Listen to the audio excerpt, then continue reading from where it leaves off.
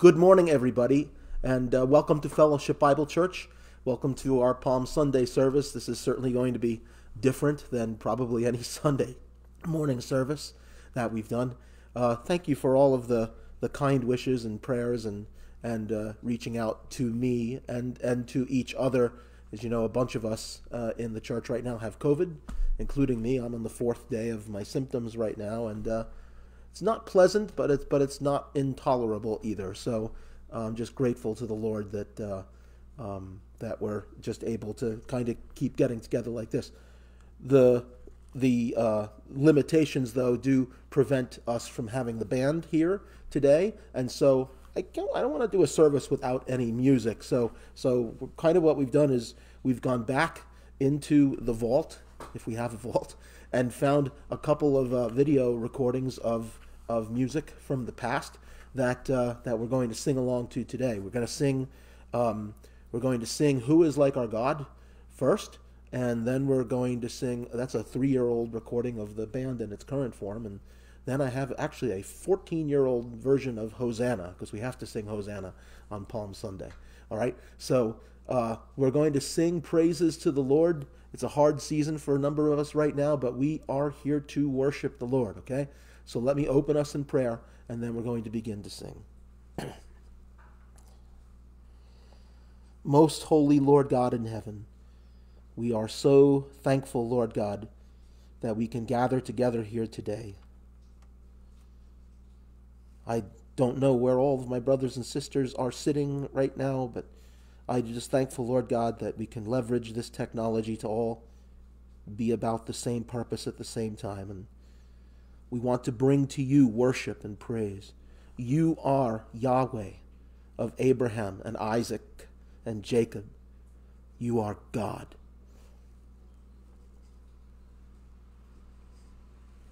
And there is none other.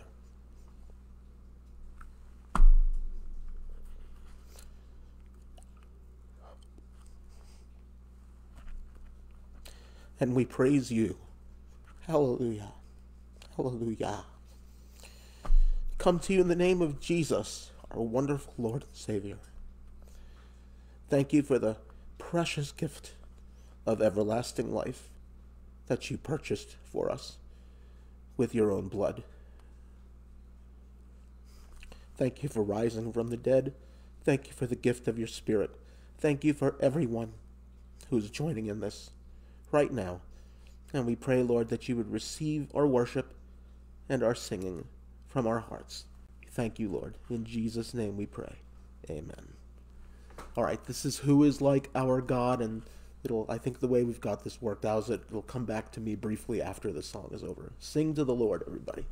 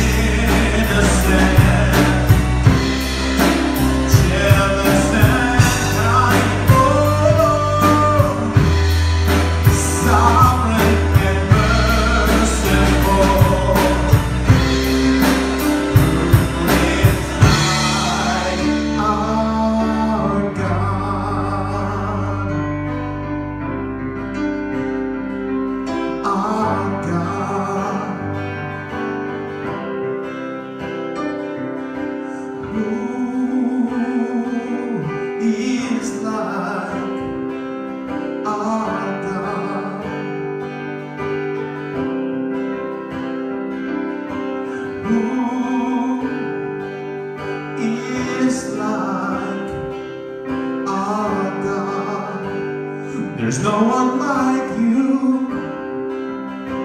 Who is like our God? In all the earth, no one.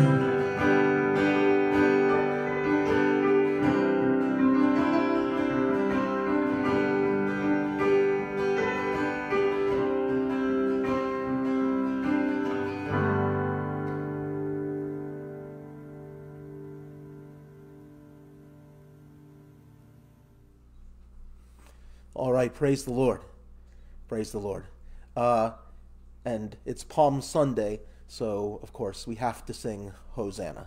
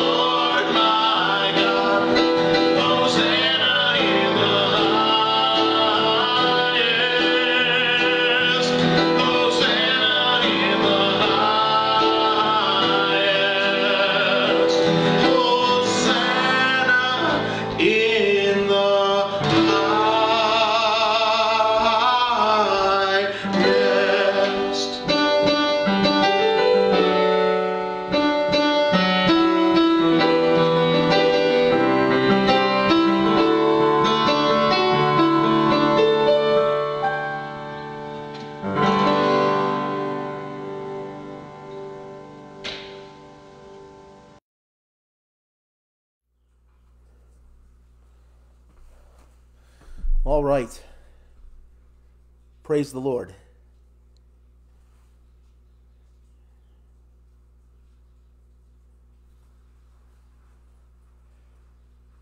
Sorry, we're kind of making it up a little bit as we go here, giving Jonathan a chance to get out of here before I talk. So, all right, that was Larry Miller playing the guitar with me, and Larry goes back to the time when I was brand new as the pastor here, and really the praise band ministry that we have had for many years. He was like he and I kind of started the whole thing like together, really with his guidance. He's a very accomplished musician, good guitar player and singer, just a wonderful guy too.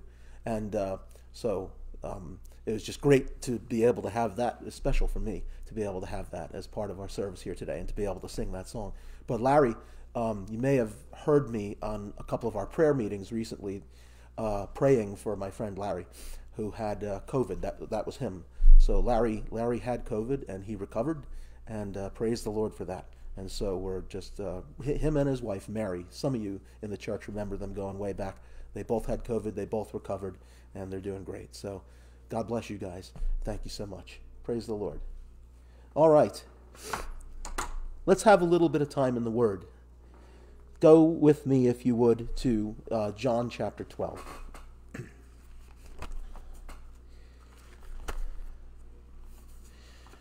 I want to pray for our people, but I'm going to save that for the end.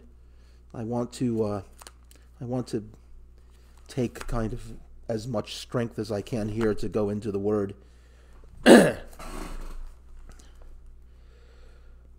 John chapter 12. Let's pray. Our Father in heaven, we thank you that we have this time together here. And we thank you, Lord God, thank you for your gospel.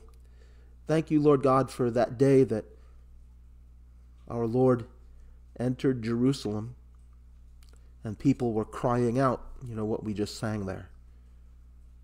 We know what it means. And we are thankful, Lord God, that you answered that cry. Hosanna is a cry for salvation, and you did exactly that. Thank you, Lord. As we read about that now here, Lord God, I pray that we would be ever grateful to you. And if there's anyone who needs to come to salvation through faith in Jesus, that they would cry Hosanna in their heart, that they would believe the word of the gospel. Thank you, Lord, in Jesus' name. Amen. Then 6 days before the Passover, Jesus came to Bethany, where Lazarus was, who had been dead, whom he had raised from the dead. There they made him a supper, and Martha served.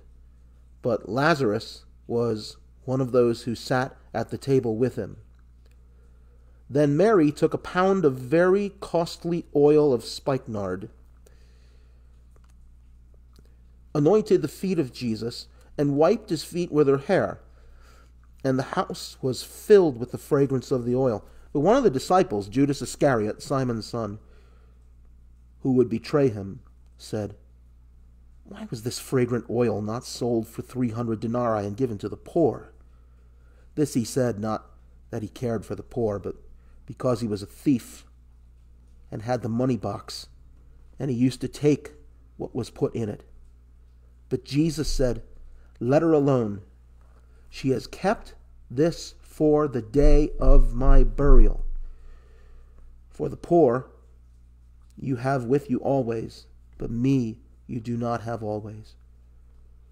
Now a great many of the Jews knew that he was there, and they came, not for Jesus' sake only, but that they might also see Lazarus, whom he had raised from the dead.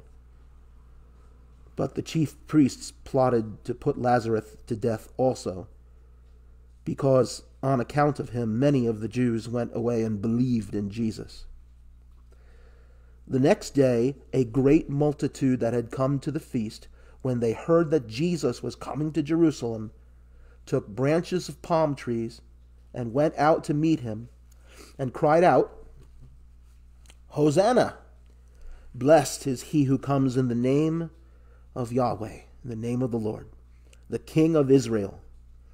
Then Jesus, when he had found a young donkey, sat on it, as it is written, "Fear not, daughter of Zion, behold, your king is coming, sitting on a donkey's colt." His disciples did not understand these things at first, but when Jesus was glorified, then they remembered that these things were written about him, and that they had done these things to him. I wanted to back up to the passage right before the actual record of the entry into Jerusalem, because you have that very important detail of Mary in Lazarus' house. And only the Gospel of John makes the connection between, only the Gospel of John records the miracle of Lazarus being raised from the dead. And so it's the Gospel of John that kind of connects those two things here for us. But they were in Bethany, and the Passover was approaching, and Mary does this incredible act of worship in this very costly ointment, anointing him, and the consternation of Judas Iscariot, which was total hypocrisy and everything else. That part of it is well known. But sometimes what it gets forgotten is that Jesus made clear she was anointing him for his burial.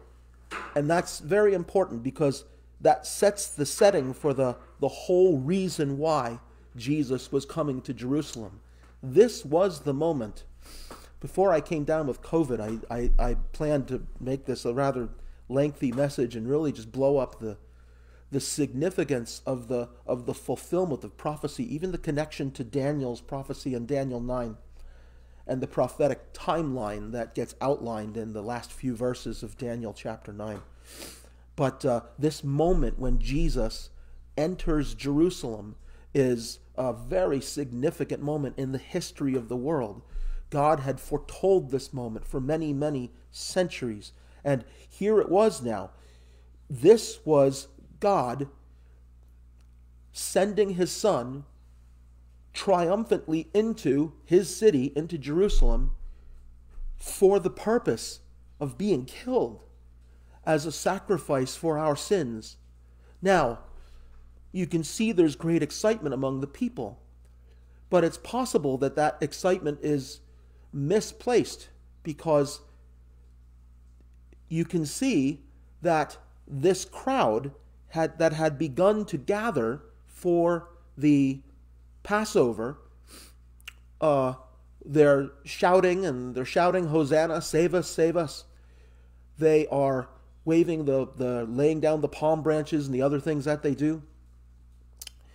And you have Jesus coming in, knowing full well that the people in the crowd, many of them, were going to be in the crowd just a few days later, saying, crucify him, away with this man, give us Barabbas, right? Let's go through some of the text here. Start in verse 13. The next day, a great multitude that had come to the feast, when they heard that Jesus was coming to Jerusalem, they took branches of palm trees and went out to him, and they cried out this, Hosanna. And as we've said before, the word Hosanna means save us, God. It's actually very similar to Yeshua, which is the way you would say Jesus' name in his language. Hosanna means save us, O God. Yeshua means God's salvation, basically. So there's a connection between this and his name. They're very close. So this great multitude that was there for the Passover, there's so many details in this that are not accidents, The fact that this is happening at the Passover, we've made this point many times before. The Passover was, of course, where the Jews recalled when God had set them free from the bondage that they had in Egypt back when Moses led them out. And the children of Israel had been instructed to slay a lamb and put the blood of the lamb on the doorposts and on the crossbeam of the doors of their houses when they were in Egypt. And the judgment of God passed over those houses. And so they were spared, and then they were delivered out of Egypt, right? And the fact that this is happening at Passover is no mistake, because now it is the blood of God's own lamb that is going to be shed, so that anyone who comes to believe in him, anyone who comes to believe on the Lord Jesus Christ and trust in him and receive him by faith, it's as if the blood of God's lamb is splashed on the doorposts and the crossbeam of the door of their heart, of their lives. and they receive God's salvation, so that when the judgment of God ultimately comes against all sin, which it certainly is, then that judgment will pass over them. So no mistake there. So they took these branches of palm trees, went out and cried out, Hosanna, blessed is he who comes in the name of the Lord, which is from Psalm 118 and has very strong messianic connections there, right? Then, and I like this point here, in verse 14, it says, Then Jesus, when he had found a young donkey, sat on it, as it is written, and then the quotation, very famous quotation from Zechariah 9, Fear not, daughter of Zion, behold, your king is coming, sitting on a donkey's colt. The thing I want you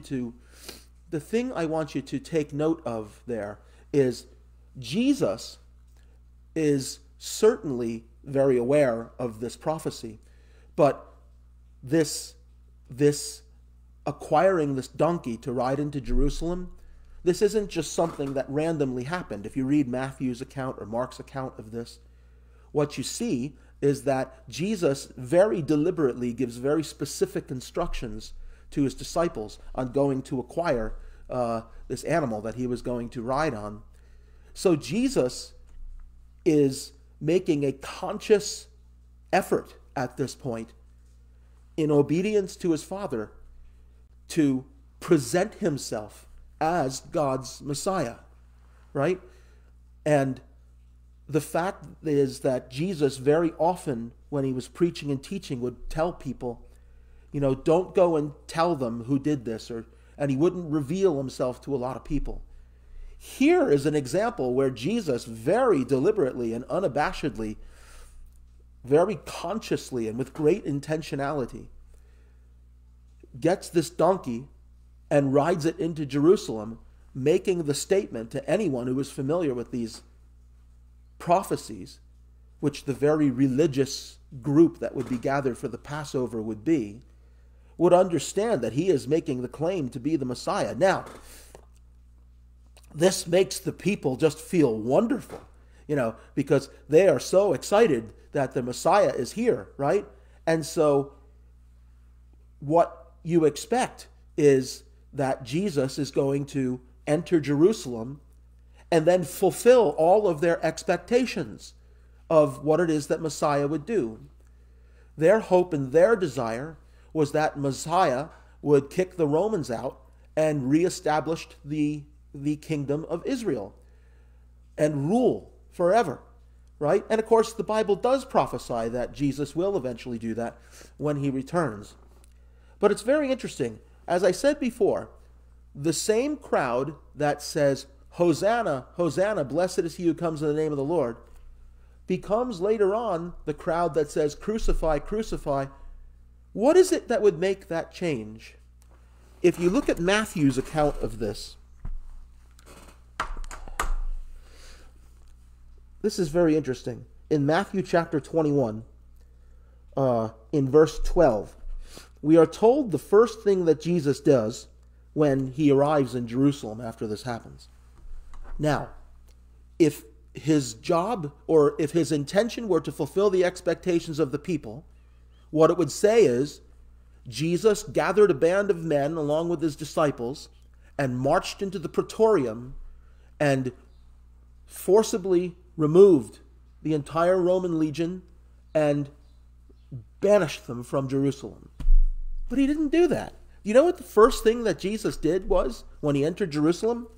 Then Jesus went into the temple of God and drove out all those who bought and sold in the temple, and overturned the tables of the money changers and the seats of those who sold doves. And he said to them, It is written, My house shall be called a house of prayer, but you have made it a den of thieves.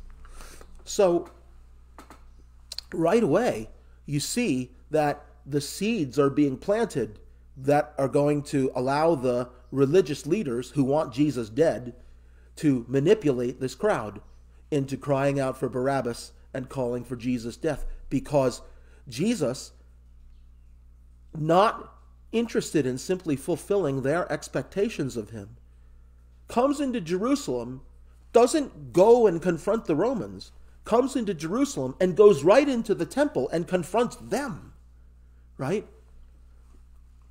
What is the point of all of this? Why did I start this back in the previous passage of the Gospel of John? Mary had anointed Jesus for his death. The great celebration, should it have been celebrated? Is it something that we should celebrate, that Jesus entered Jerusalem that day? You better believe it is. But let's remember why. It's not just this great celebration over something that we consider for ourselves to be pleasurable. There is a very gruesome and yet holy duty that Jesus had to fulfill in coming. He had been anointed for his death before he entered Jerusalem. And then, of course, as the week went on and you began to see the conflicts that would arise between Jesus and the religious elites, and you would start to see the Jews sort of turn on him a little bit and ultimately lead up to his crucifixion. All of that is playing into the hands of God. We don't look at that and look with consternation at the people who turned on Jesus. They are us. We have sinned. We are not righteous people. They were not righteous people. We are people who have broken God's laws. They are people who have broken God's laws.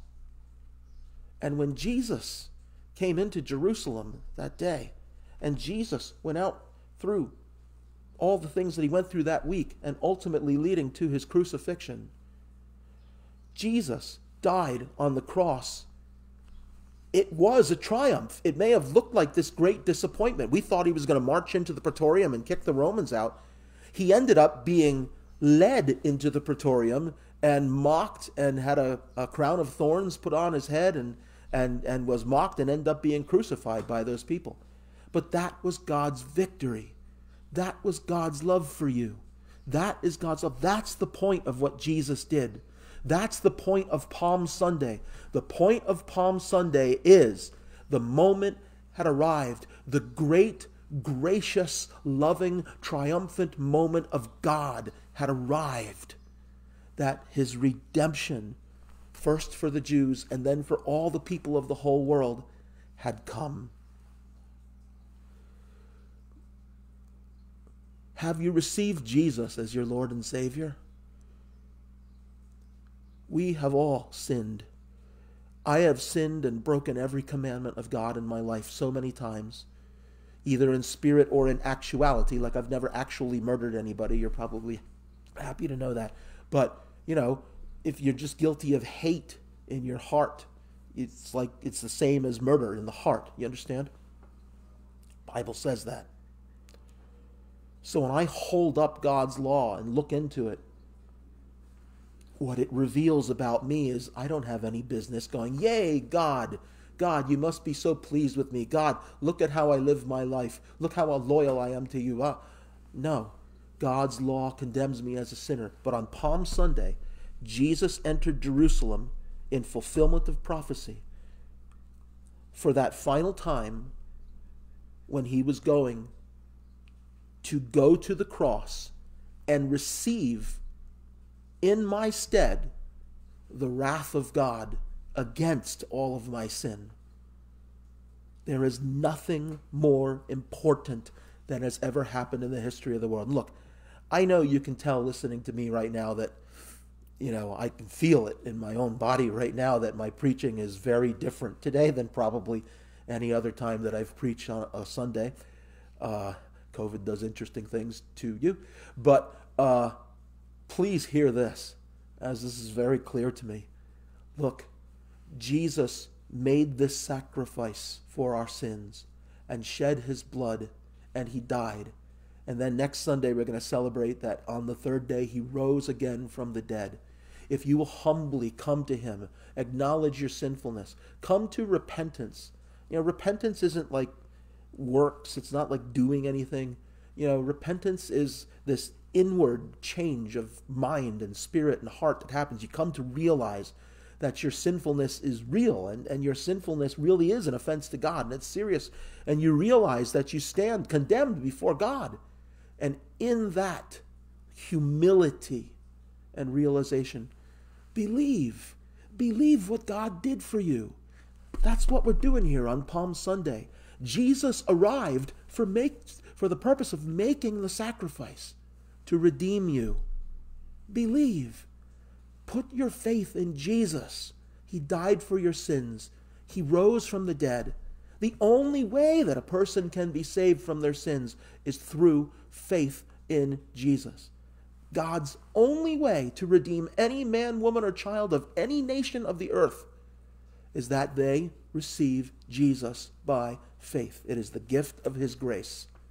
Come to him. Come to Jesus. If you don't hear anything else that I say today, hear that.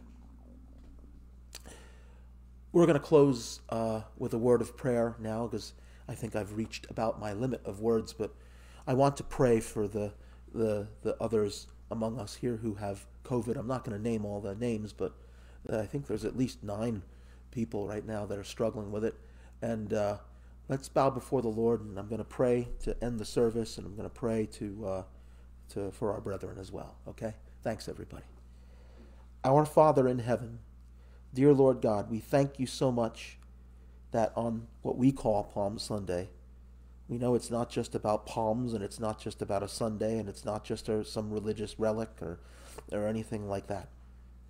We know that this event occurred which fulfilled so much prophecy, which was a triumphant moment for you, that you had reached the point where your Son, the Messiah, had arrived to fulfill his mission.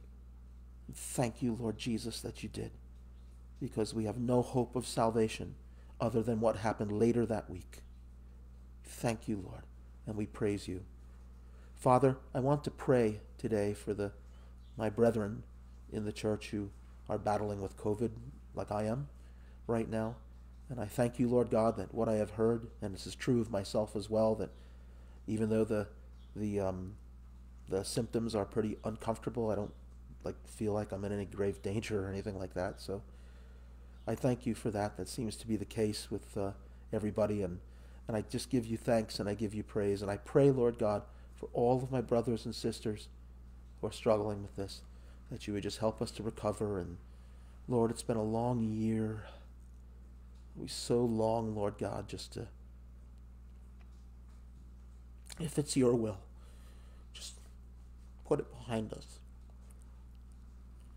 and just be able to fellowship again. Thank you, Lord. Let your will be done. You are sovereign and holy and powerful. Your will be done on earth as it is in heaven. Thank you for all of your goodness to us, Lord. We thank you and give you praise this day. In Jesus' name we pray. Amen.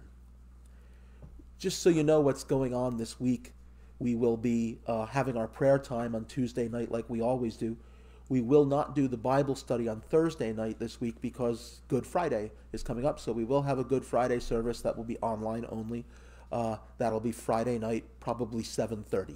Okay, but I'll announce it and give you more details as the week goes on. Okay, so listen, God bless you, everybody. Thank you for taking the time to join into our service here today. You all have a great day.